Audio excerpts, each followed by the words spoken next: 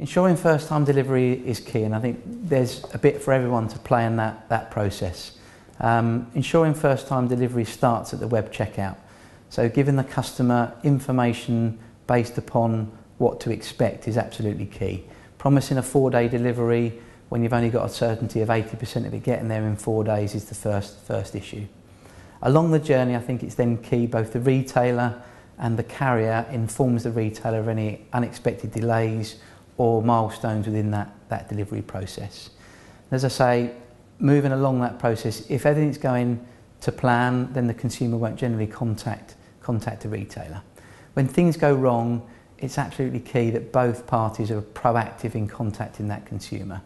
So managing exceptions, ensuring that the data flow back to the retailer is precise and on time, just enables a consumer to be told. In one of my previous lives, we actually went live with a proactive communication. We cut down the number of calls into the retailer by 50%, and the 50% that were contacting were actually happy because they'd been told something was wrong, and it was a positive communication rather than a negative one.